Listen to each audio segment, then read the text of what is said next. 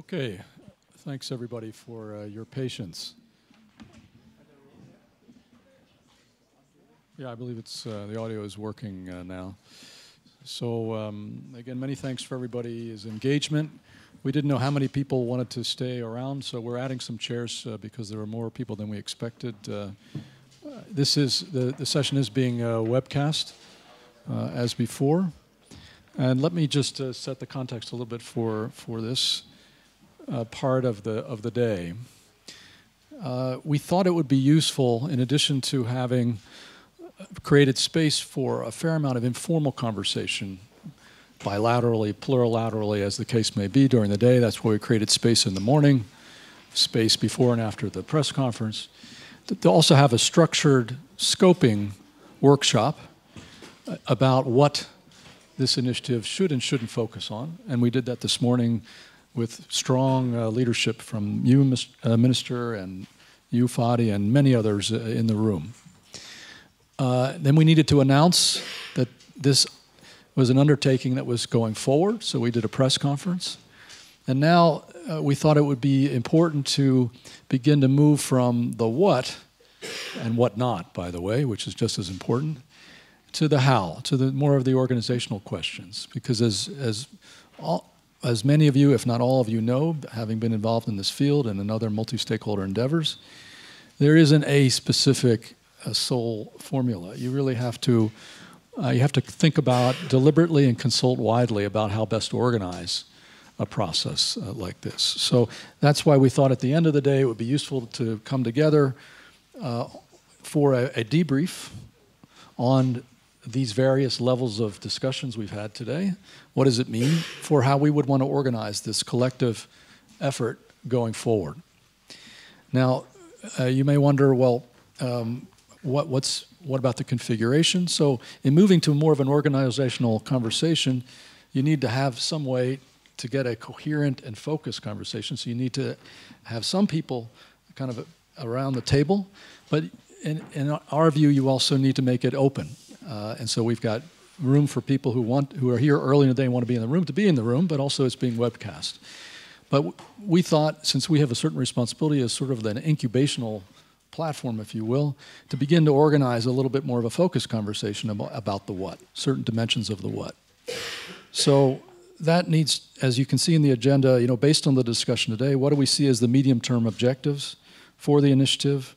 What should be the key goals in the next 6 months, including, but not limited to Davos, and also with respect to the activities that we've identified that people think would be a good idea, which is to advance the dialogue, engage this wider set of leaders from different disciplines, ministry portfolios, and the like, and what projects, what are the specific academic and other cooperative undertakings which would be enabling of trying to move to a more action-oriented set of dialogues that would begin to direct expertise and resources towards solutions, for moving from issue identification, as has been articulated here, to some solutions. What types of international cooperation would be useful for developing countries? On the governance building side, capacity building, but also on the access side. There were a whole range of questions that were, and suggestions basically, for directions in this area. This is not so much to rehash those, it's more to talk about how do we organize a good process to advance that. Now, importantly in that regard, we're also posing the question about, well, we do need some sort of a steering committee. We call it a transitional steering committee, and I'll come back to that nomenclature in a moment, to help have at least a focused set of people who feel a sense of responsibility to help focus the input we're getting and help the forum and partners shape that into a process that will be robust. And very importantly, as a subset of that, we have explicitly said that a third dimension of this exercise, beyond the policy dialogue and beyond the concrete projects and whatnot, enabling activities, is a consultation for the next 6 months about what should be the ultimate configuration of this collective undertaking, which can range from no structured configuration whatsoever, all the way to something like a formal institution. And there are no preconceptions about that, but we need to have a consultation about what would be an appropriate framework, if you will. I think of this as in the broadest terms as what kind of international cooperative framework would help to advance the spirit of the NETmundial principles along these dimensions. More action-oriented dialogue, homing in on potential solutions, and enabling pieces of cooperation, either in terms of resources or expertise. Now, the term Transitional Steering Committee, for me, has a certain explanatory relevance, and let me tell you why. It is transitional in that we don't really know beyond the 6 months what we'll agree or what there will be a consensus around in terms of an enabling organizational framework. So by definition, anybody that is involved in that sort of steering conversation has to understand that they're only there in a transitional fashion. We as an institution believe that applies to us as well. We don't assume, in fact, probably to the contrary, that we'll have some sort of organizational role beyond that. If there's demand for that, we'll consider it, but we're not presuming that by any stretch, because I would note we are not an operational agency on any issue, let alone on this one. And we're not a stakeholder per se. While we are made up of a whole range, a constellation of communities of leaders from different stakeholders in different regions and different disciplines, we don't represent any of them, including the business community. The business community pay most of the bills because they're members and partners for specific services and activities. But we do not represent the business community. We do not take positions on behalf of the business community at all. So we're a catalytic platform for dialogue and for some concrete cooperation and collective action where, in a public, private, or multi-stakeholder way, people want to have those kinds of dialogues and cooperations. And that's how we see our role in this regard. We have a certain responsibility, I think, for the next 6 months to help ensure that there's a good incubation process. But it's a transitory role, most likely. Having said that, we have ongoing dialogue activities and in our summits and whatnot. And for us, this is such a relevant issue that we think we should be ensuring that there's a couple of good years, at least, of robust dialogue in our platforms that should go on and link with whatever happens to this part, but it's not necessarily the same thing. So there should be good two-way aspects of that. But the other significance, and I'm sorry to go on here, but I think the context is important since this is a very complex terrain. Just sheerly from a project management standpoint, this is a very complex proposition here. And that is that there is, nobody has ordained that we all get together in this room and think about how to organize international cooperation better. Nobody's given any one of us any broader legitimate authority to do that. We're coming together because we have a commonality of interests to a larger or lesser degree. Yeah. And so we're all here in that spirit. And so as we think organizationally, we have to think, and this is particularly relevant in a multi-stakeholder undertaking, that there are no tablets that came down from the mountain, if you will, that said, you shall gather here and you shall make X, Y, and Z decision. There's no decision taken from an intergovernmental process or from any other stakeholder process. It's our instinct, as we discussed in the morning, that this would be a useful undertaking to try to organize. And we now, in the best faith, in keeping with the principles that were articulated so carefully in the NETmundial conference, we now think about how to organize an enabling platform for deeper cooperation. Now, there's some precedent for the kind of journey that we're embarking on. And this is why the terminology is relevant here. Just by an accident of history, I was involved myself in what was called then a transitional working group that Kofi Annan, when he was Secretary General of the United Nations, convened totally outside of any decision taken by an intergovernmental body about, I guess it must be about a dozen years ago, when there was a kind of a gathering sense that the infectious diseases in developing countries were getting so serious and so endemic and so lacking focused and scaled resources applied to it that he thought that there needed to be a discussion about how to improve international cooperation in this regard. And this eventually became the Global Fund, which sits across the lake to fight HIV, AIDS, TB, and malaria. But there was no playbook on how to create that exercise. Everybody knew it needed to have some legitimate form, but everybody knew also this was an exercise in improving the performance, the effectiveness of international cooperation. And the effectiveness is a very important component of legitimacy of international cooperation and governance.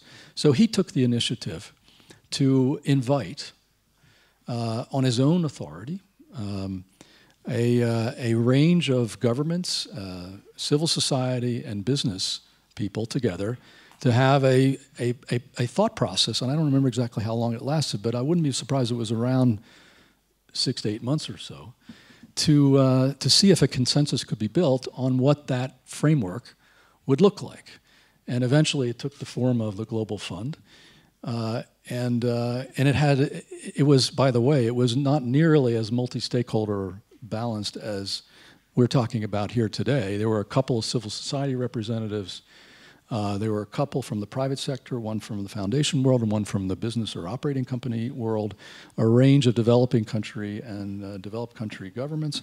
And basically people felt their way and just came to the table with good intentions because they shared the fundamental sense that we did need to improve the effectiveness of international cooperation on this crucial global priority, and that we were going to sort of figure it out as we went. And the test ultimately of the legitimacy of the exercise is whether it commanded engagement and support when it took shape near the end of that consultative process. So there was a transitional working group during that phase, not dissimilar to what I imagine we're going to end up doing here, that then gave birth to not a treaty or a formal agreement, but basically a recommendation to the international community as what would be useful. And then the test of it was whether people felt that it was useful enough that they would actually want to engage and support it and participate in. And it met that test,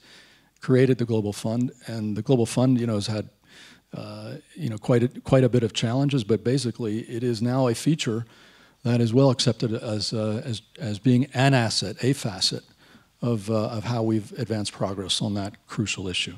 So that's philosophically where I think we in the forum come to the table. And that's basically what I invite everybody else in that spirit. It's very much the NETmundial spirit, I think, Minister, but it's drawing from experience elsewhere. And I think we need to proceed in that fashion. So in terms of who's around the table and why and whatnot, I think we as sort of an incubation platform just thought, well, when we were thinking originally about whether we should embark in this direction, we had an initial set of consultations in cooperation with ICANN, with some governments, a philosophical spectrum of governments, with some other key actors, public, private, civil society.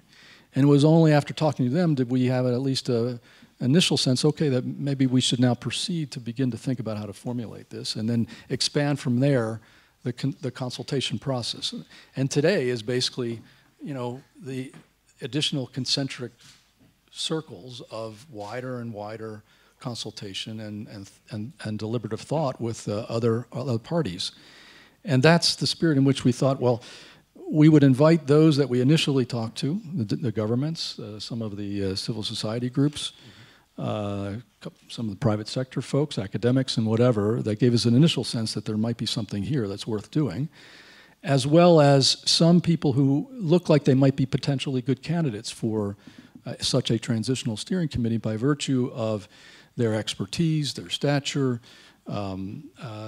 and reflecting their interests, reflecting in some way the diversity of stakeholders and regions or geographies that one want to create here.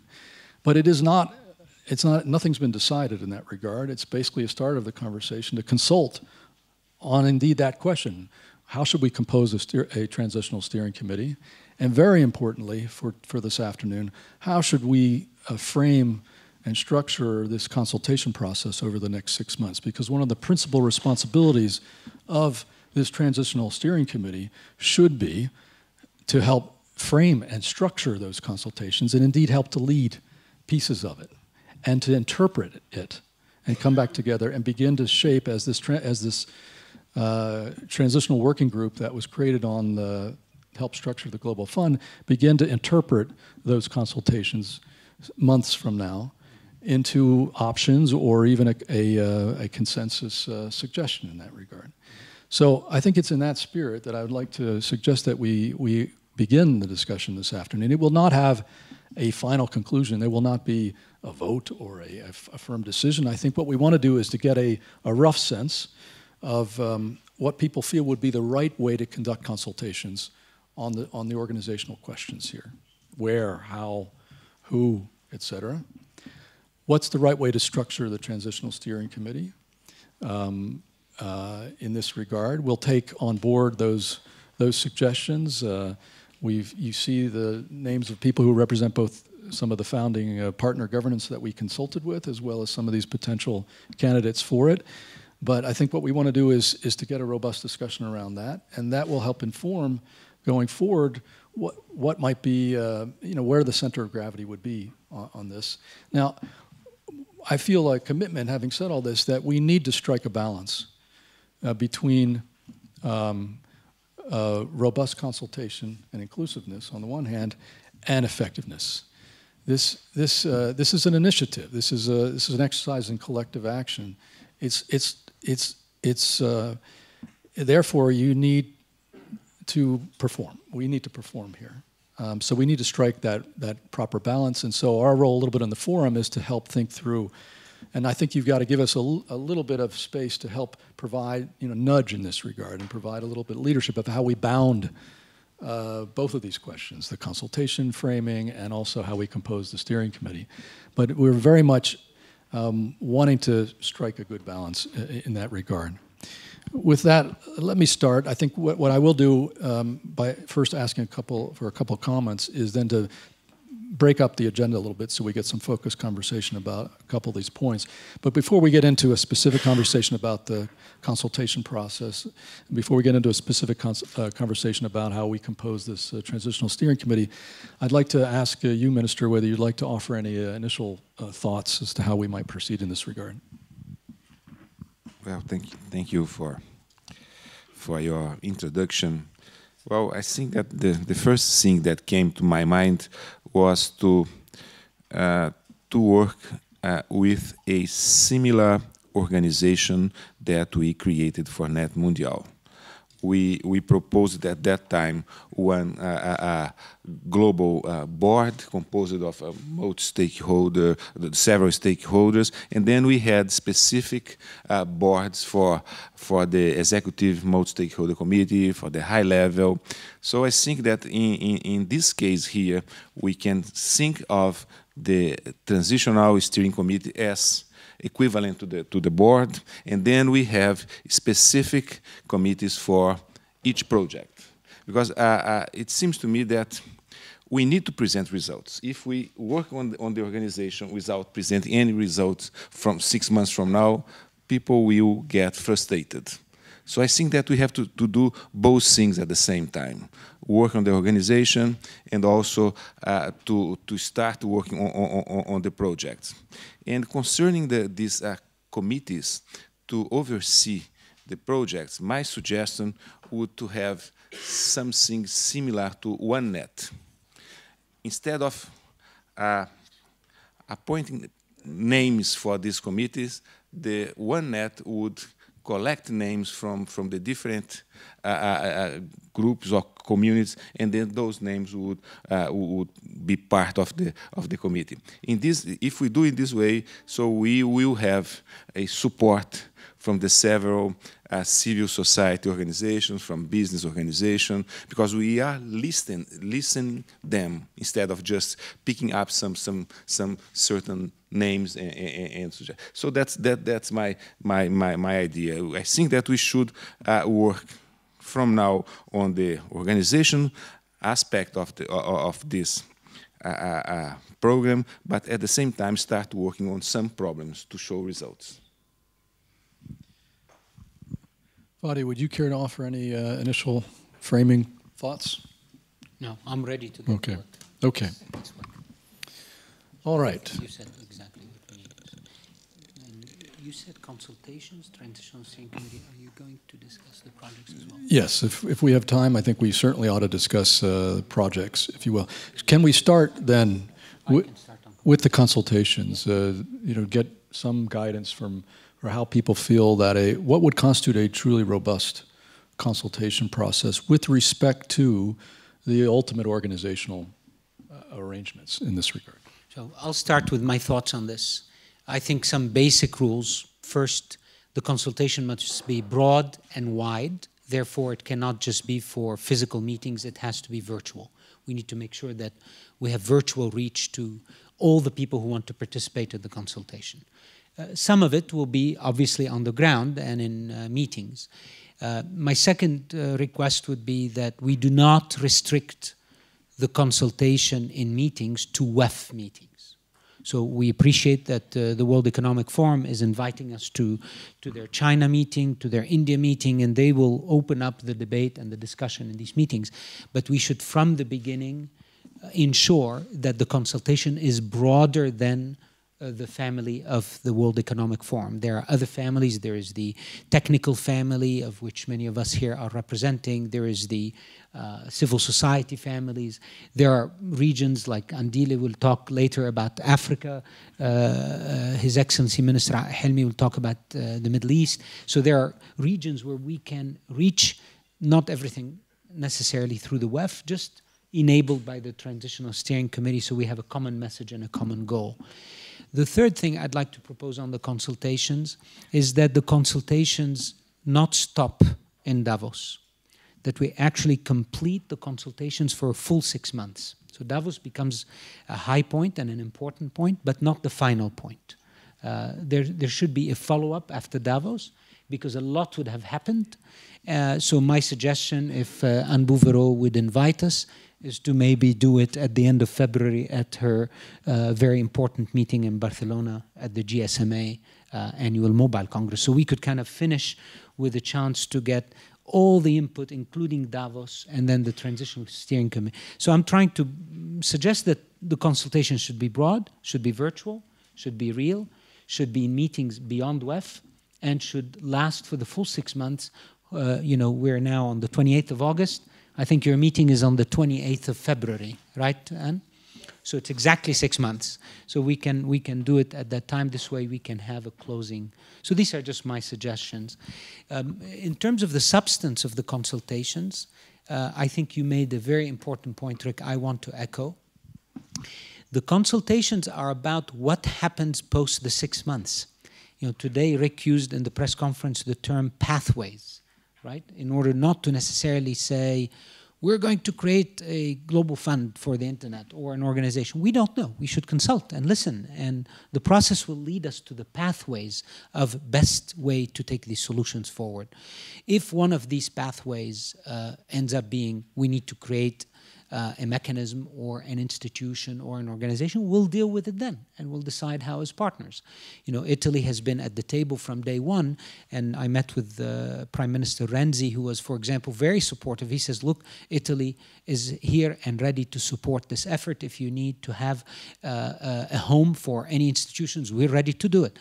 So many people have already offered to help with the results. But right now, let's be open. Let's consult, let's listen, and let's take it all the way to the end of the 6 months and then decide together what's the best way forward. But the scope is about the form post the 6 months. The projects will be dealt with separately, and we'll talk about that.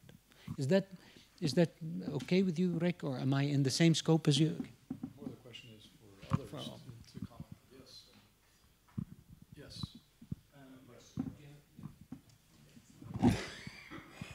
I mean, I think that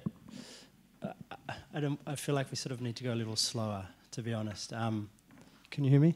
Yeah. Does he need to do something to the mic? Hello? Yeah. I mean, I'm just looking at the civil society discussion that's happening on my computer, and it's not moving as fast as you guys are moving. To go from, Davos to GSMA, is just, people are blowing up here.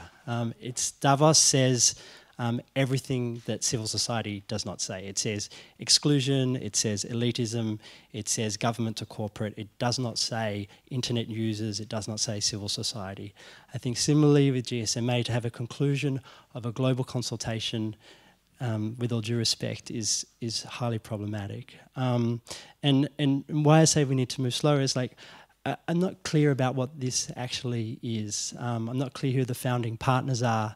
I'm still not clear on the terms of reference. To be ready talking about the consultation and having the meeting points is certainly not bringing civil society along, and there are a number of different groups that are here on this discussion.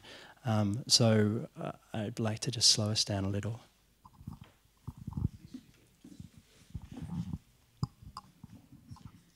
Huguette Labelle, Transparency International. Thank you for this invitation to speak. I think that obviously the steering committee will decide a whole lot of things, but hopefully this is for input, hoping that it can help. Obviously, one needs to use the regional meetings, so the face-to-face meetings, and you're going to have a number of them, I presume, this fall, Rick, taking place. Plus, of course, using the net virtually, go out, but go out in an active way and using all of the constituencies that we've been talking about, you know, whether it's government, business, civil society, and academic sector as well, which I think is very important. Think tanks, which may not always fit in the pure academic sector, but who may have been doing some work. My second point is on what goes out when you invite people to, when you consult. And I think that the framing will be very important, so that one, you can build on Brazil, principles being there. I would hope that, you know, that would be part of the sketch that goes out. Secondly, that you may want to include sort of a number of key questions without those being exhaustive. And by that, here are some of them, of course. One is, how can one optimize the use of internet for the good? I'll come back to that in a minute. Secondly, what needs to be mitigated, which is creating major problems in our societies with the internet? What are the barriers to access for people? This morning, Klaus was talking about universal access. You know, how does one arrive at universal access? And if I go back to optimization, one would not necessarily need to go into those details in the framing of the consultation.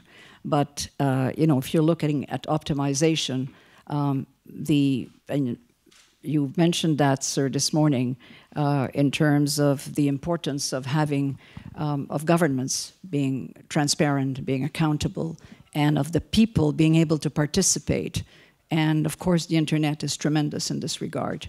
And Brazil does on-time revenue and budget disbursements on a day-to-day basis. So on-time information to people in order to prevent corruption in this case, but also to make sure that people can participate because they have the information, and this is a tremendous tool.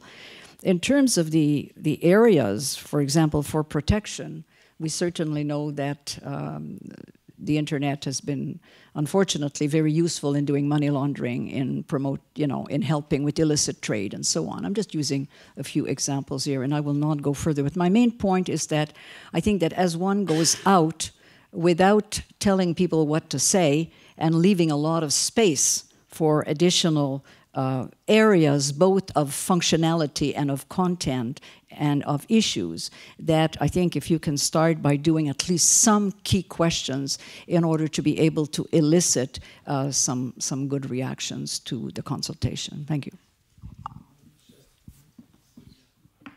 I'd like just to comment on Salman about the civil society. I'm representing the government, but to be honest today, I think with no single exception, all the speakers, they were talking about the multi-stakeholders involvement. And I think we have seen a couple of representatives from the civil society who have been actively involved with us in this discussion. So to be fair to the discussion today, civil society is really a main pillar in our way to going forward to be able really to go with our plans for a better utilization for the internet.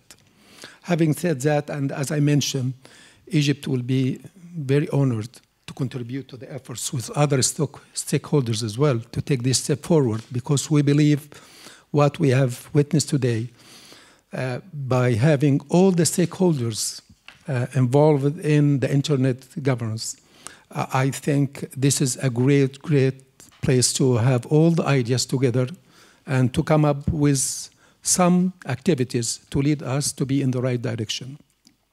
So Egypt is definitely, when I mentioned that, will be more than happy to host one of these regional, like the NETmundial in Brazil.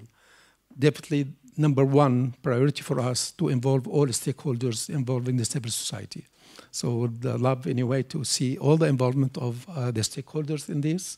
And definitely we encourage, by the way, the involvement, especially as I mentioned today about the developing world and the need really for better utilization and access to internet. This is the only way, honestly, as I mentioned, to fight corruption, to increase transparency and productivity, and to achieve social equity. And if I may just to add one comment, today we were talking about accessibility. But in developing countries, I believe accessibility, we have to add very important word, which is affordability as well. Technology, yes, has all the solution, but how we can use technology to be able to reach marginalized areas, to be able to serve people with disability, to be able to achieve social equity. Affordability is another key word that we have to be very, very focused to find solutions for the developing countries for better utilization for the internet. Okay, thank you. Other comments? Yes. Thank you. So I very much appreciate the opening spirit of viewing this as an experiment, and certainly the point made about legitimacy will come from followership. It is not granted from above on tablets, and it is not there yet. We don't have legitimacy until we generate some kind of outcome that inspires people around the world to engage and say, yes, we want to move forward with that. So that's the real test. I also really like the framing of the point of this exercise is to go from the what to the how. I think all of us have been engaged in conversations around the world about all kinds of subjects, all kinds of problems, and I think that's one thing that is shared. Everyone wants to go to the next level, in part because of the urgency of the fragmentation and losing the open internet, that threat. I have to say, in what I've heard right now, there's a step we've missed. One expression was used, the substance is what happens post 6 months. I think in order to solve problems and go from the what to the how, we have to at least identify and frame and agree to the problems we're solving. Because every person in this room and everybody out there on the web listening would prioritize them differently. And we have to have some kind of agreement about what are we trying to tackle, what are the types of topics we can address. I heard today access, global access, which is largely an infrastructure problem. I heard fragmentation as an issue. I heard the primacy of human rights, and I think for human rights groups, for civil society, it has to be there. The primacy of human rights. And then we get into the nature of new government structures. But we have to define the problems we're solving in order to go to new governance.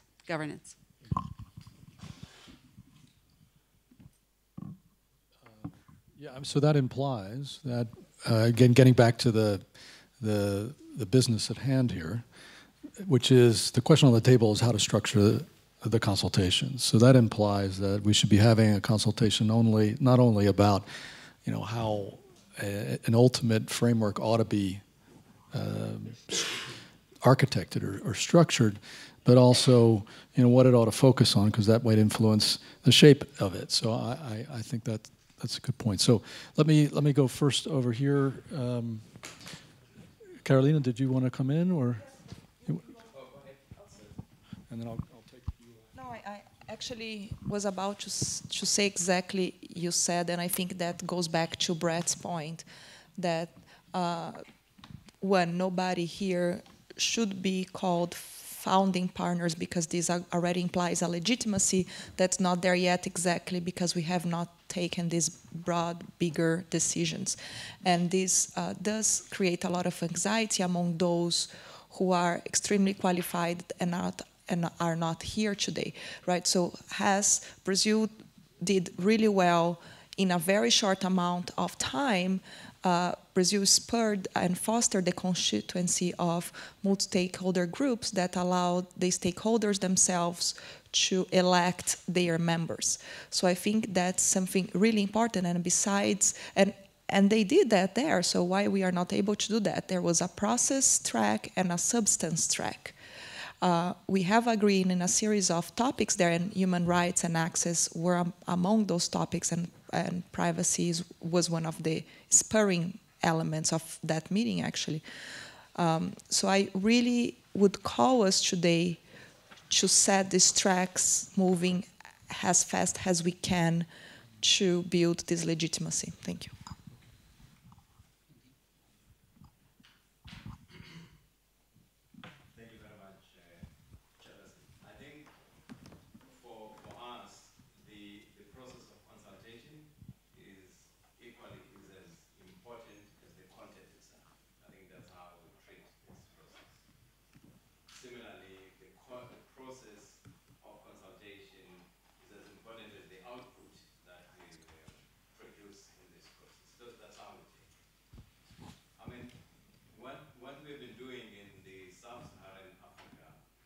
Since the process leading to Sao Paulo and the process of the panel and this process, we have learned a lot, both content issues and process issues, and how in our region we can actually take all these lessons for the benefit of people of Sub-Saharan, both the process of consultation and the content or content issues themselves. So we are currently consulting with a number of stakeholders in the region: government, private sector, civil society, academia, etc., to say, how do we frame the same issues? How do we provide a platform for local, national, and regional consultation so that we can be able not only to be active in these fora, but to be able to build institutions in our region? So we are involved in that process, and we were waiting for this event to see how this event is going to come up with some of both the content issues and processes, so that we can take them and execute on these issues in our region. We are consulting, as I've said, all the stakeholders. Nothing is cast in stone. We do believe that the process coming out of here will enhance that consultation process, and also framing the issues more relevant to the regional issues that we deal with. So this is very helpful for us, both the way the consultation process is discussed and the issues themselves. And we hope that, once we have convened an event later in the year or early next year, we will then be able to feed back to the end of this process as to how we have done things in our region. That's how we see this process. Yeah, let me, before passing to additional, let me just say that one of the things coming out of this discussion is resonating with me, and that is that I assume that this consultation process would be a distributed one. It's not for this institution or even this. I think what we're looking for, in part, particularly from people who want to be part of a transitional steering committee, is to help increase the outreach through their own devices and platforms. And so I appreciate very much your comments and yours as well, Minister, and others in that regard. We've had a colleague here who's been wanting the floor, and then we'll come back to the panel.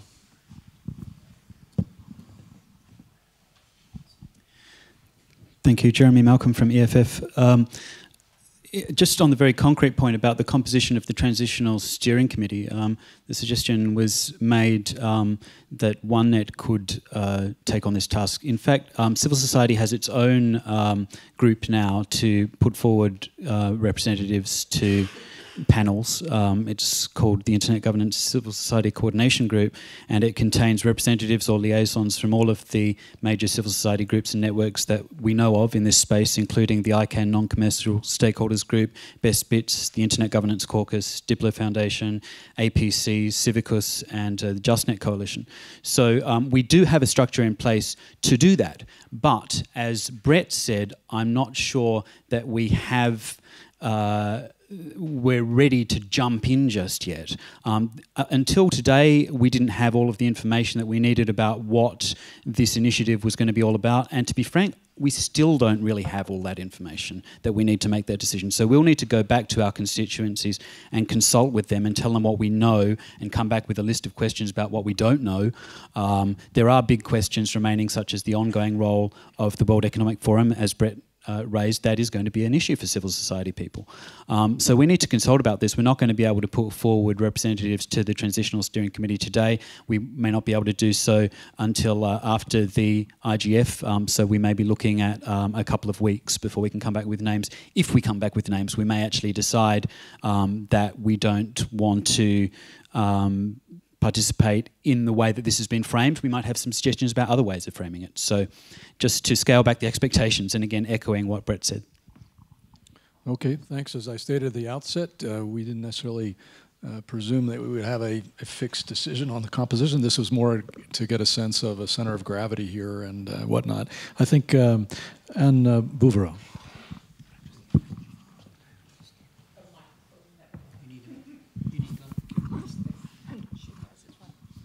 Yeah, thank you very much. Yes, a couple comments, if I may, to try and contribute to this. We heard this morning, and it's been echoed here a little bit, that yes, there's the what is it exactly that we will do, and we don't really know when we want to, and this initiative, I understand, wants to shape it. I think one useful suggestion I heard this morning is to try and map what already exists and which entities, organizations, forums exist that do something on internet governance, because it's our subject. And maybe that's something that could be part of the consultation process. Make it something that helps identify what already exists that, of course, we wouldn't want to duplicate. So that's my first suggestion. The second one, yes, and I just heard Jeremy on this. Of course, we're also, I'm representing a number of members, and we're not completely clear as to the end objective of this. I think what we need to do is try and refine it, and maybe we can make it an objective of the Transitional Steering Committee to propose a clearer objective, because yes, this is part of what we're trying to do. And the third one is more a question, and we have some people that are probably more expert than I am in this. What is the best way to ensure we work in a way that is both fully transparent and of course, making this available is a good step in that. But there's probably things that we could do beyond that. Is there a way when we start working on some sort of outputs, either proposed documents or scope or result of a mapping exercise or preparation for a press release, that we could review drafts together. And maybe that would be something that will help a number of people around here being comfortable with what is being discussed here. So that's just a couple of suggestions on one, trying to do the mapping of what exists through consultation, maybe trying to ask the Transitional Steering Committee to propose an objective and the scope, and then really a call for comments and suggestions on how we can be transparent in the process as per best practices. Thank you. Thank you. Thank you. Just briefly, just to say that following my colleague Helmi from Egypt, just want to inform that September 15th, Fadi Shehadi is coming to Macedonia. We're going to organize a regional ministerial conference, first time in that region, in order to talk about the internet governance and involve the civil society, the non-government organizations, something that hasn't been done in the region. But I think the awareness that all of us in this room can contribute, everybody in their own sector can help come up with the steering committee members or ideas or projects or topics that need to be discussed. Looking at the agenda, I think we have half an hour to go, and picking up steering committee members, and we have been talking for half an hour. I think it's going to be Mission Impossible Part 3 maybe, even Tom Cruise cannot do it. Just following on that, I believe that, thank you. I believe that Americans are always protecting Hollywood stories. I think it's important that everybody coming from a specific region, that we continue to talk to our peers, talk to our members. Coming from civil society, you always have some very active groups and you have majority who are not active but interested in topic.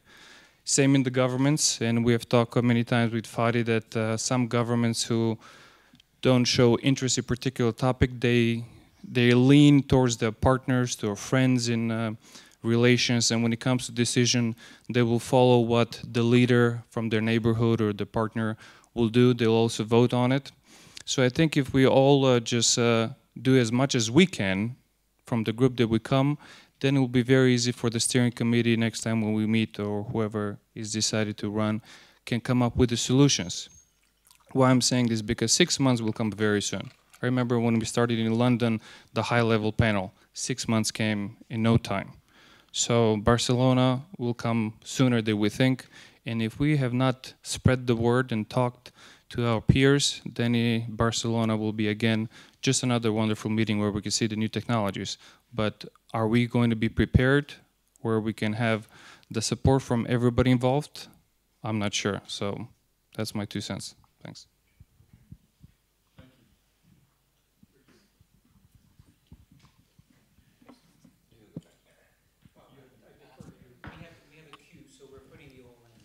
Okay.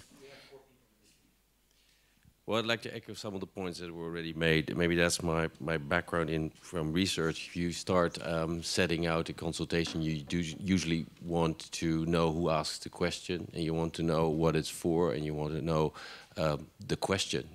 And I think it's very difficult to go out there and say we're doing a consultation, but really not knowing what it should deliver. I mean, I don't think we even agree on what questions to ask, because it's very difficult to scope this wide field. And so somehow you have to start setting up a process that narrows this down to come to something that's concrete. And you could even think of that a consultation is, give us the community, give us the questions that you want to have asked, and then pose them back to the commission, to the community.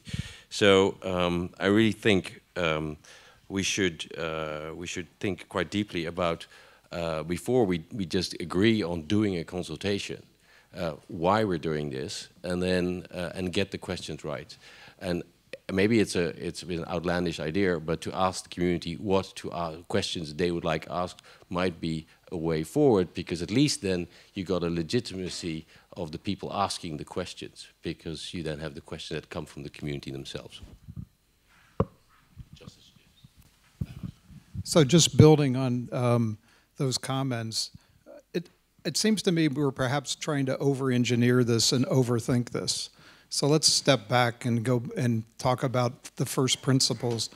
We're all here today because we all believe that the NETmundial event was an incredibly important event. We also are here today because we saw the report of the high-level panel chaired by President Ilves, and there are recommendations in there that we don't want to just leave on the table. And so we're all here today because we think there's something next that should happen. But as it's been pointed out by many people in the room, just because we think that, we have no legitimacy yet established with the global internet community that there is a shared view that some sort of action or next steps is necessary. So it seems to me that is our primary issue. And I think to the comments that have been made, that's probably the first question we need to have, both because in having that consultation, which needs to be, as Fadi mentioned, broad and widespread and involving lots of different organizations, it helps build legitimacy around the notion that there really are next steps that ought to be taken. And more importantly, since we all believe that the multi-stakeholder process yields better outcomes because of the engagement of the community, it lets us get the input of the community to help frame and shape exactly what those next steps ought to be. So each of us in our own mind has a sense of what we want those next steps to be, but we haven't tested those against the community, and more importantly, we haven't asked the community what it thinks. So I think the next 6 months we ought to be focused on a laser in terms of reaching as many people as possible in as many contexts as we can reach them. And many have been mentioned. There's the IGF next week, regional IGFs over the course of the next several months, ICANN, regional NETmundial, Internet Society meetings. There's lots of opportunities to reach out. And the question is, how do you structure basically teeing up the question, which is what comes after NETmundial and what comes after the Ilves report, and getting that feedback. I was very much intrigued by some of the projects that were presented this morning by Urs and Stefan and the others, and it seems like that might be useful pump priming ideas to put in front of people, but by no means should that be presented as anything other than here are some ideas that have already started to emerge from the community. And as additional ideas emerge through these consultations, they ought to be wrapped into the discussion so that a group that comes up with some wonderful ideas at Andile's meeting in Africa, we can take those ideas and present them at the meeting in Argentina 3 months later or a month later, whatever. So the question is, how do you create that iterative consultation that builds on what we're hearing from the communities?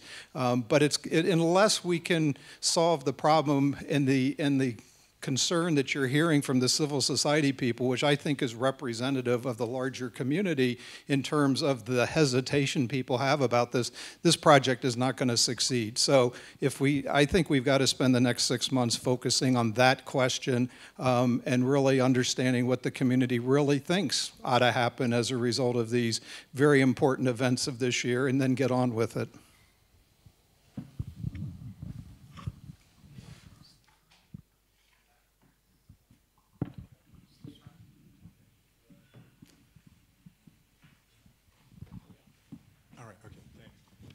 Thanks. Yes, just to, I think, echo what has been said to a large extent, but I think we need to deconstruct what we mean by consultation and engagement.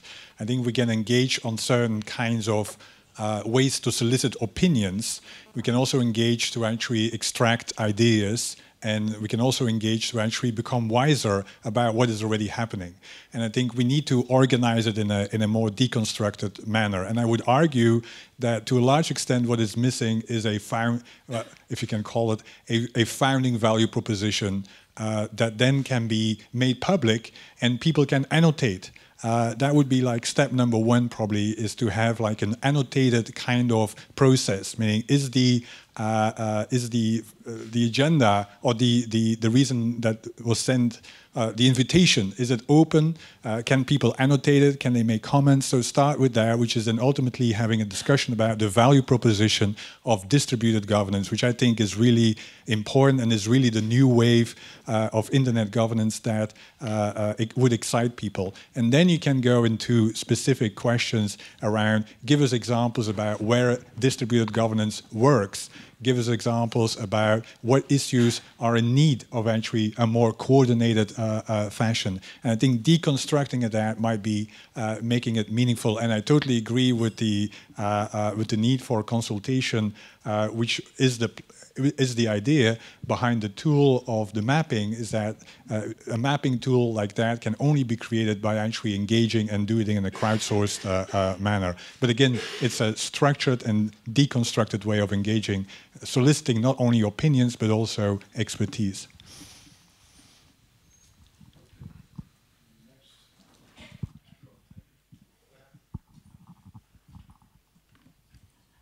Thank you very much, Barack Otieno, once again. I think in terms of principle, we have the NETmundial to borrow from, and we are spending too much time discussing about what needs to be done and what shouldn't be done. If we have identified the gaps, then let's move ahead and do it. The IGF was, in my opinion, got a lot of credibility by being supported by the UN. We are now at the World Economic Forum. It's a credible institution. It can help, it can give us the credibility to close the gaps. So I think other than spending time discussing the whats and whatnots, 6 months will be over when we are still going around in circles. So if you are here, I believe you are a leader, you're a champion, and you need to get things done. So let's look at what needs to be done and how we can do it. If you are in it, you're in it. If you're not in it. You can't go into war when you're double-minded. So I'm sorry I have to bring it out that way, but the discussion is supposed to be at the IGF that will be in Istanbul on the floor. That's where we meet and we discuss. But I believe we are here to look at how we can get things done, unless I'm mistaken. And if that's the case, then let's look at what needs to be done within the 6 months period and do it. But let's bear in mind that people need to be included even as we go along. That's my take. Thank you. Thank you. Thank you very much. I'm Paul Wilson from APNIC, an organisation that occupies a sort of intersection of two important communities. One is the Asia Pacific, the other is the technical community. And I think, I'm sorry to sort of bring us back to this question of who's here. It's not a question of representation, it's just a question of presence in the room. And I think neither of those communities is really here sufficiently yet. And I just want to motivate that. I think we hear a lot about the fact that half of the internet's population is in the Asia region at the moment. But more than that, the vast majority of internet growth for the next several years is going to be in that region. It's in that region that the biggest pressures of growth of the internet and the governance impacts of that are going to be felt, and I really think that needs to be considered. It takes some time for language and other issues for that community to be brought in properly. So I'm afraid, you know, it may impact on the timeframes that we're talking about here, and I do sympathise with the concerns about the timing factor here.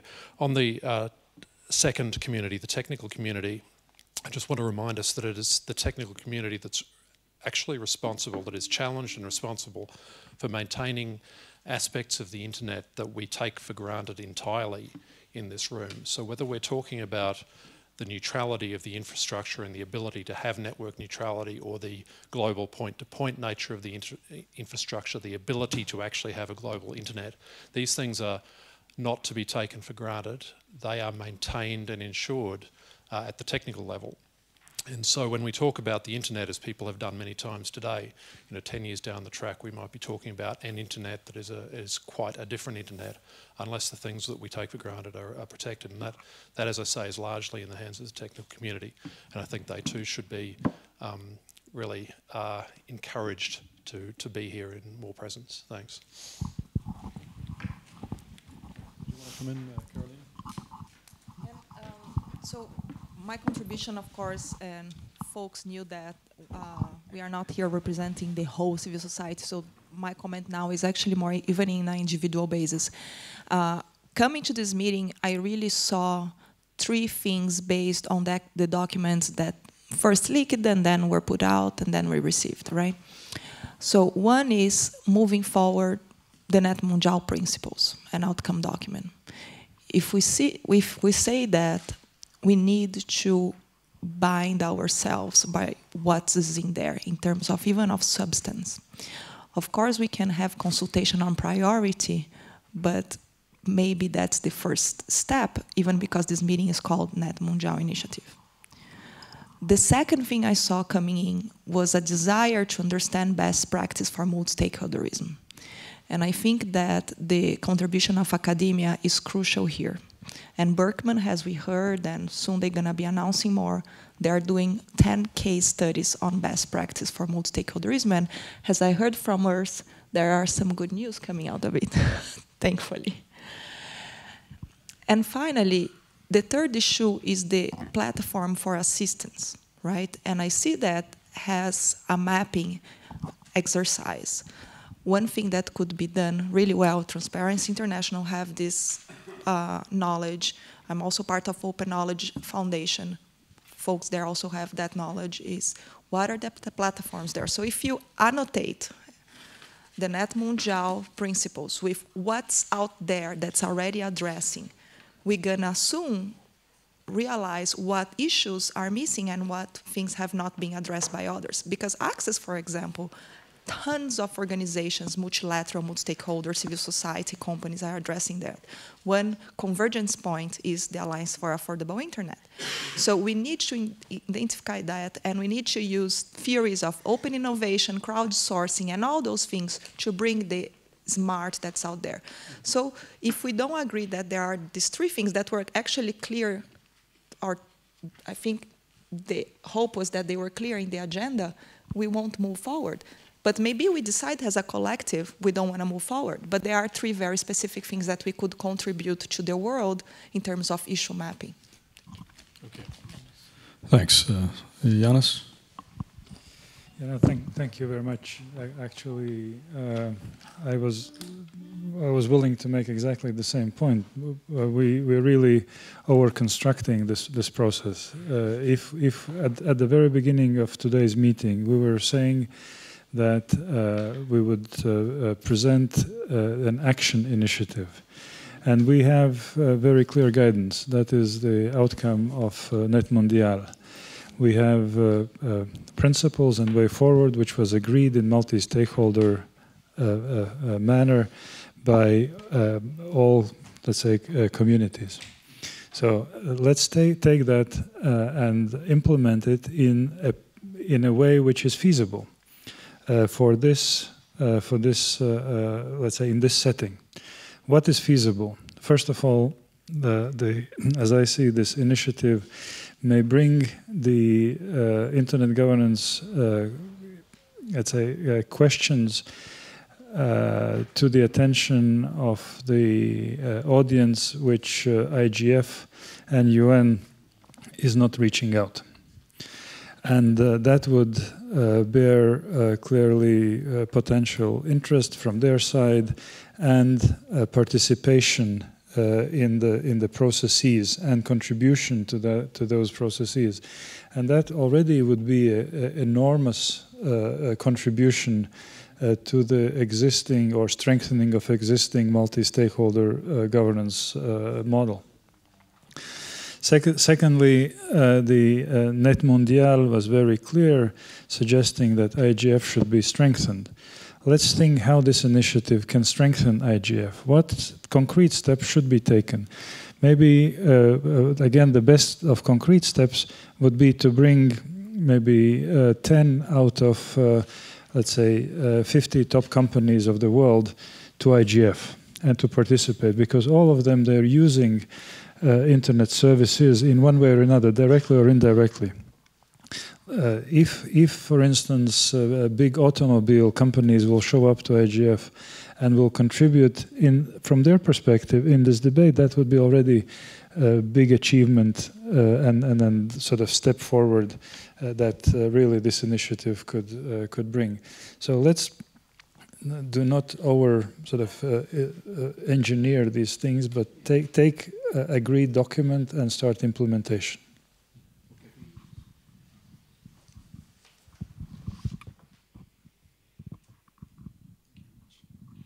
Thank you. Philip Metzger from the Swiss Federal Office of Communications. I just have a very simple question. It's actually following up also on what Yanis referred to, although I didn't think as far, of course, as Yanis, but I would also like to pick up on what Larry mentioned earlier, that we need to use all these different fora that exist. And my simple question was, in view of next week in Istanbul, we've mentioned Davos, we've mentioned Barcelona.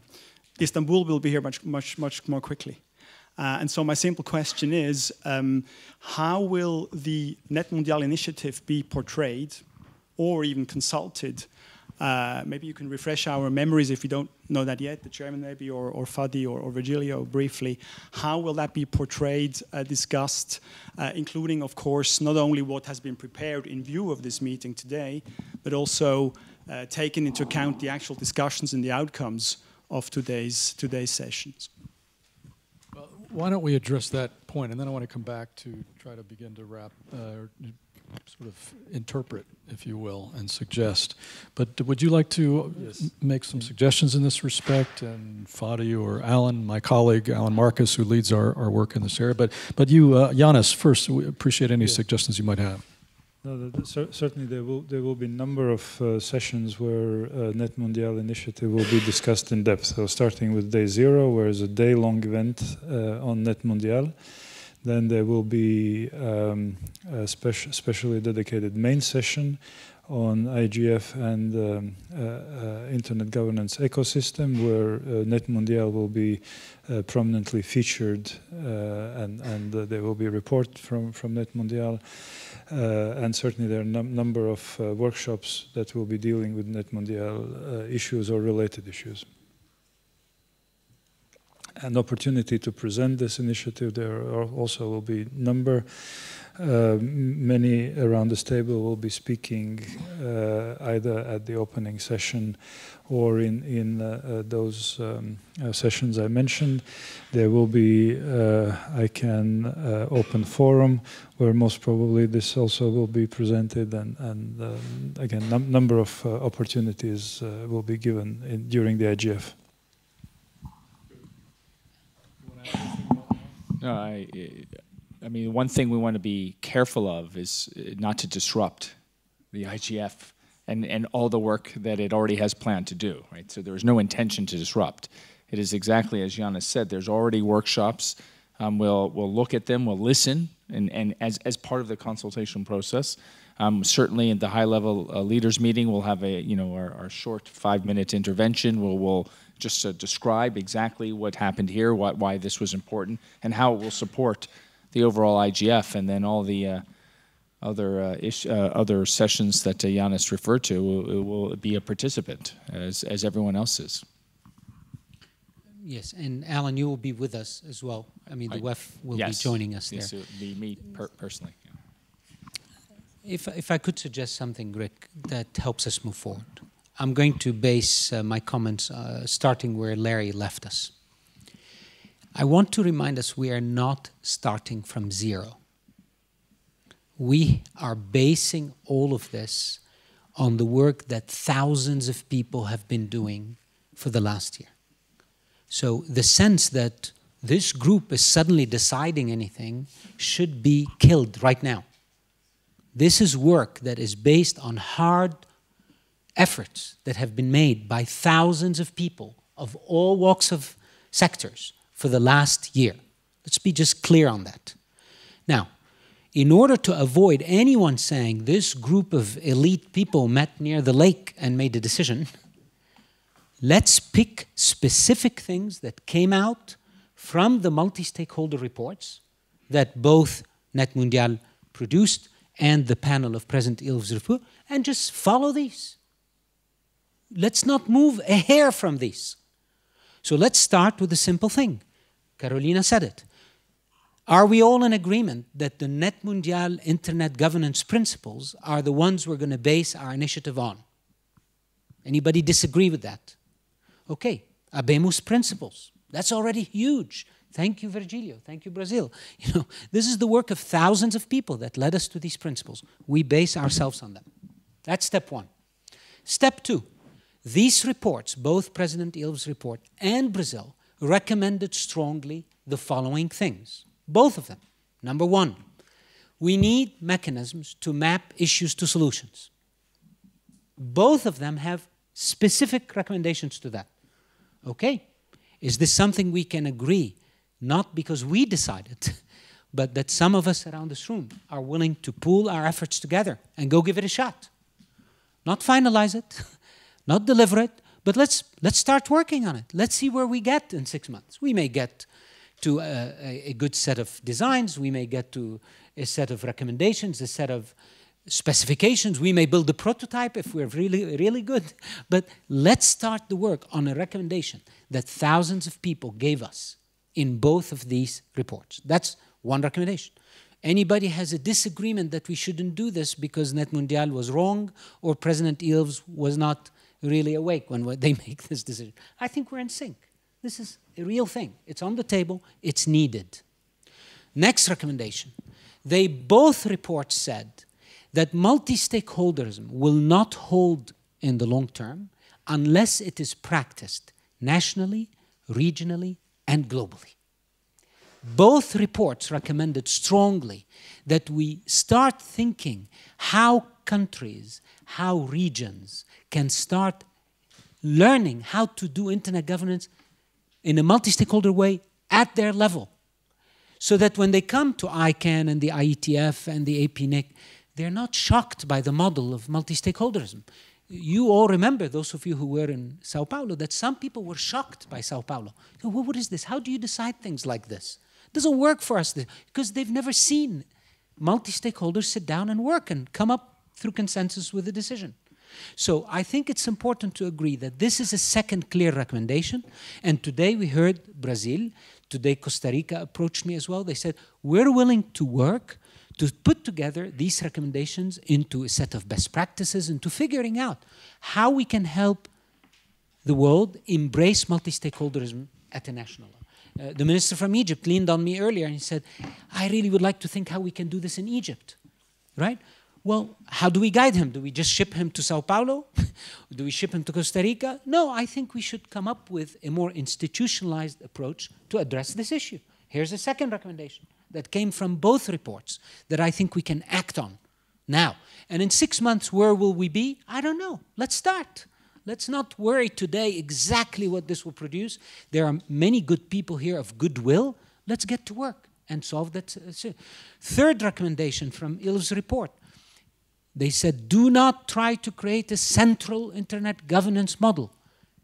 Focus on a distributed internet governance model.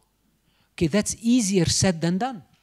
If people want to focus on I think most of us here agree we don't want some massive new institution to govern the internet. Civil society would agree, I think, we would agree, technical institution, all of us would agree. We don't want another major institution that runs the internet, okay? We want a distributed model. Well, how do you build a distributed model? People ask me. We want to create a group of people to go solve privacy, okay? How do you select people? When they meet, how do they make decisions? How do they include everybody?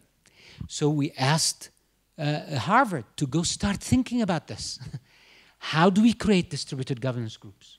What thoughts academically we can put together, research that helps us think what's happened. So that's a third idea that came out of a specific recommendation from a report we did not decide here in our ivory tower. This is a report that worked on for months, very hard work by a lot of people of goodwill, right? And the fourth and last recommendation was toolkits. Give us toolkits. We cannot have these distributed governance groups start and then work on paper, and they need toolkits, they need platforms. So we propose today that we create a toolkit to help them. These are specific 4 ideas. They come out of reports. We didn't write them. Not even Rick, in his greatest moment of lucidity, wrote them. They were written by multi-stakeholders meeting for hundreds of hours. So I don't want us to uproot ourselves from this. We are all children of these processes, and it is incumbent upon us to carry that baton forward and see where it takes us. That's what we can do in 6 months. But if we spend 6 months selecting who will sit at what table, we will show up again in GSMA or wherever You know, let's do it in an island. It doesn't matter if it's GSMA. And then we will be arguing who picked whom. And then nothing again.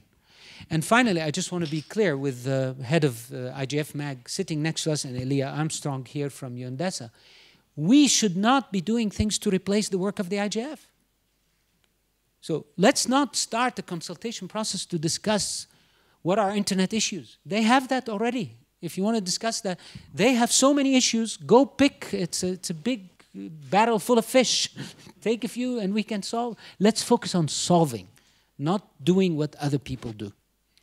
And then I want to be blunt because you won't do it. I will be blunt. We say these people in Davos are elitists and exclusive people. If we exclude them, we're exclusive people. They're part of the decision-making process. If they want to discuss all-day things in Davos, let them. By all means, we go fight all over the world to get attention of decision-makers. And now the decision-makers are saying, let's get together and talk about your issues, my issues. And we say, they're elitist. We should say, perfect. Now, if it's the only place the discussion is taking place, I agree with you, Brett. But it's not. They're proposing, hey, we're going to make our platform available. Engage them. Let's put our issues in front of them. We need you. We need you to be part of that dialogue. And I know you're thinking about it and questioning whether we're exclusive or, frankly, sometimes the way civil society acts, you become exclusive. You know, we are inviting you. We are making sure you're part of this. We are civil society too, right? So let's be together. This is a chance. Let's not miss it. And if it doesn't work, stop us. That's why we need you at the table with us every step of the way. And as you know, Eileen said very clearly, this is an exploratory path. Let's go explore. Let's learn together. And if we act, frankly, with all due respect to governments here, like the intergovernmental organization that sometimes lock up because of procedure and rule, then, you know, why are we bothering? Let's just hand them the job. They're ready to take it. But it's not going to happen. Because for the internet to be governed properly, all of us need to work and fast. So I beg you to reconsider. Well, let me make some suggestions for how we might interpret this discussion and move forward. Now, look, obviously there's a creative tension here. There's a creative tension, obviously, between process, you know, very robust, deliberate thought process about what, how, and what not, and on the other hand, in fact, having performance, effective outcomes on pieces, not the whole problem set, but pieces of that problem set. And we've been certainly encouraged to identify those pieces of the problem set which would benefit by variable geometry cooperation to make progress that's not absolute progress, but is significant progress. And that helps the performance of the entire ecosystem generally. That's how I come to this table. We're not fundamentally sitting here. The only part of this which is really more akin to a standard, a universal standard setting process, and even then it's not entirely, is this basic question of whether and how there should be some sort of organizational framework put around a set of activities going long term. Beyond that, it's a narrower question about what pieces of the problem would benefit by some additional focused effort and pooled resources and expertise. And I think we have to find the balance between process and effectiveness by thinking about our exercise in those terms. Let me suggest more practically how we might go forward here. First, on the basic idea, all of this we ought to be subjecting to public comment and comment, curated comment as well, from specific pools of expertise and perspectives, stakeholders and whatever, that are particularly relevant. As I listen to the discussion, I hear that what would be useful as next steps in the consultation realm are to, pose a very general set of questions, which is what do people generally think ought to come next after the NETmundial landmark meeting, and high-level panel discussions or otherwise in this field. We're not representing that this process is going to be the only place, or it's probably not going to cover the waterfront of the responses we get, but I hear from everybody that they'd like to ask a general question.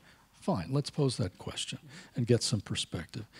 Then there was a suggestion that we break that down a little bit into certain areas, like what are best practices that people think are promising for wider application, and how might they suggest what's the missing element of scaling the application of that.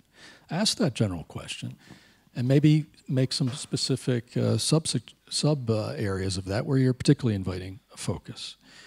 Some of these issues are about mobilizing resources better, particularly for developing countries and disadvantaged or marginalized areas. These are collective action problems. There are resources out there where you don't need a universal agreement on a structure. You just need an agreement among a sufficient number of actors who decide that, this is a worthwhile area for us to pool our resources on. Let's ask that question. As a platform for assistance, as you said, what are things that developing countries would particularly benefit by if the international community were better organized to pool resources and support either on the governance side, helping to do what you did in Brazil, because not all countries have the resources that you had in Brazil to mobilize those governance frameworks, and similarly on the access side. Let's solicit comment on that from you, as well as the wider international community. Are there other ways we can support the UN processes or otherwise? From what I hear, I'm not a specialist in this field, but I understand that the resourcing of the IGF, which is a precious international resource itself, has been sort of episodic and not systematic. Well, then why don't we pose the question directly? How could international cooperation be better mobilized, whether plurilaterally, public-private, or otherwise, to provide a more sustainable footing for that very valuable thing? Let's get some comment on that. So I don't think we need to. I'm using these not as an exclusive list or exhaustive list, but as an illustration of how we strike a balance here between let's have an organizational consultation and discussion, but also let's as has been suggested by a number of you, let's get some specific suggestions on the table from both those of us who are the cognoscenti, so to speak, as well as the wider international community. And that will put that on the table, and the steering committee, if you will, this transitional steering committee will have I think, a special role in helping to interpret that, help shape it in a way that we can have a focused conversation around to identify whether we think there are particular areas where we ought to be spotlighting, which then would help galvanize more expertise and more resources. So I think that's what I would suggest. Now, we haven't gotten to the mechanisms here. I think we're prepared here in the forum to use our virtual platform for this purpose. But I would ask the question, are there other websites or virtual platforms which would also be willing to post some of these questions as part of the collective undertaking? Whether it's the website that was really robust around the NETmundial initiative or not, or others here. We need to have a distributed approach to this as well. So I think one other point here is maybe two. One is the mapping. So let us indeed encourage some academic effort on some mapping here, and then subject that to the rigor of scrutiny by this group and the public community more widely. I think that would be extremely helpful. It would help to focus the input coming in. And beyond that, I would say that's kind of an initial set of steps for how we move forward from here, okay? We need to have a little bit of a dialogue bilaterally with a number of you to see whether you're willing to be engaged in this. Some of you have already stepped forward and said, on the consultation front, you'd be willing to yourselves help to shape and sponsor some consultations. Excellent, and I think we should try to collect that so people can see what that looks like, where people have volunteered to do it and whatnot. Now, on the steering committee itself, because we're sort of running out of time here. Here's what I would suggest going forward. We have taken the step as the sort of incubational platform here to identify some governments and other stakeholder institutions who look to us like they could provide kind of an inner ring of good filtering and vetting an interpretation of things. And you see them. You see the names here around the table. And I think what I would suggest as a next step is we invite them to come back to us and indicate whether they'd be willing to play that kind of role, informal kind of role to help shape both the substantive development and the consultative approach and the interpretation of what we hear back. And that we also seek other suggestions or comments on the group here from you and others. And that I think what we need to do here in order to be able to proceed in this regard, because the forum doesn't want to just do the interpretation by itself. That would be inappropriate and frankly overwhelming given the culture of this particular community. So we need some senior, a diverse group of senior people to help interpret and advise and shape and identify where there may be center of gravity or rough consensus of things that really have value. So I would suggest that we take that as a next step, hear back from those of you who are sitting around the table, whether you be prepared to engage in that fashion, whether you suggest others in that regard. And additionally, once we have a sense of that, and certainly take feedback from those sitting here in the room as well, we'll put out a notional list of who we have in mind in that regard. I hear in the one case in civil society that they would like to have their own deliberate think and maybe come back and propose their own names, which is great. I think from my perspective, I'd be perfectly happy to say that for a few of the civil society slots that we absolutely want to have in this little interpretive transitional steering committee, that if the preference is for that particular community itself to put forward some suggestions, to enable you guys to do so. What I would want to say, though, is that we would want it within a couple of weeks or so to be able to take this next step. And I hope people would give us the latitude of taking the initiative ultimately to post that list within that time frame and begin to gather you in conversation in this more limited way. I don't think, having been in a variety of governance settings, there are robust debates on what's the maximum size for actually an effective, shaping process, agenda setting process. And my sense is that we really ought to stay below 20 in that regard, based on prior experience. Again, this is not a decision making. These are people who are going to help shape the contours of what we do. Ultimately, anything that we do is going to be subject to the rigor of scrutiny by the public and by this community more generally. So we're going to have another layer or two of feedback. It's just that you need some people to help interpret what the question is, what you shape as the ask. Last point in this regard. On the very specific agenda for action-oriented enabling projects of the type that Fadi has just mentioned, that we spotlighted 4 initial suggestions in this regard early in the day. I think these clearly need, for their own purpose, to have their own request for comment, right? We ought to put more specific material out on them and get comment on them, and we ought to put the very specific question out, what other types of enabling types of thought processes or analytical underpinnings would be useful, and who might volunteer to do them. So I think that would be crucially important. And within our own networks, I mean, we're a network of networks, including a network of expertise, networks of experts and expertise in institutions. I think we'll want to tap our communities, among others, for that question. So I would lay that out as a suggested framework for some interim steps here, all the while trying to balance here between good process, due diligence, if you will, due consultation on the one hand, but also getting the ball rolling on what is effectively not a universal norm-setting exercise. It's an exercise in trying to encourage, to reveal areas where key actors and experts want to pool effort to make progress on some of these public issues, even if it's not the absolute or ultimate answer to the question. So let me pose that as a suggested way forward. I see a number of heads nodding. Are any burning comments or suggestions in this regard, or Does this seem generally like a reasonable way forward? Just support. Yes? Support. Okay. So there are a variety of things there. I thank you for giving us a little bit of latitude to help move forward in this regard. And with that, I don't want to take much of anybody else's time. Everybody's been very generous with their time.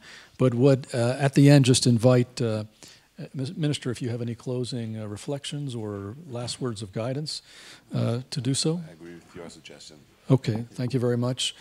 And Fadi, if you have any closing reflections, or So, what is our homework walking out of here? I've just identified the homework. I don't want to. So, people will need to get back to you around the table as to their interests, right? If they wish to participate in the consultation or help with it, such as what South Africa and Egypt suggested. Secondly, you're going to ask people around the table and others if they wish to help with the Transitional Steering Committee, give you some input. Are we also asking people who wish to help with the specific projects to identify themselves? The good thing about this being webcast is that we'll be able to go back and we'll go through the list Very of things that I okay. mentioned. So everybody has it. And that'll be good, homework, good project management. Yeah. Clarifying question. Thank you. I think there is one thing which has to be clear as well on the platform that will be used for consultation, and I think we need to make this here in this meeting. And I think WEF is the right platform because it's really credible and you have a lot of history. And I think bringing this to the next Davos meeting is going to be vital. And Fadi making WEF involved in this process, I think, was the right choice from the beginning because there is so much of credibility and history on this. And to answer your question and to scare Solomon a little bit, if you guys don't do it, please give it to us. We'll do it as government. You know? But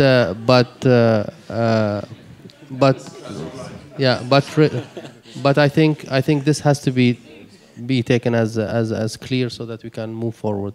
We've been involved in this. I've been involved with Fadi and some of the really distinguished people here in this process. I think it's fair to say that this has to move forward with some concrete decisions, rather than just waste time in some of the important steps that I think it's going to be vital next. Thanks for that. But clearly, we're not the platform. We're a facilitative platform, and we understand that role. And let me close by saying that this is effectively a good faith effort by everybody to carry forward the spirit of Sao Paulo. Yes, I have just one minor comment, is that I would suggest you to expand the participation of the civil society. Will do. Okay. Thank you very much, everybody. Good travels and whatnot. Look forward to the further engagement. Thank you. Bye-bye.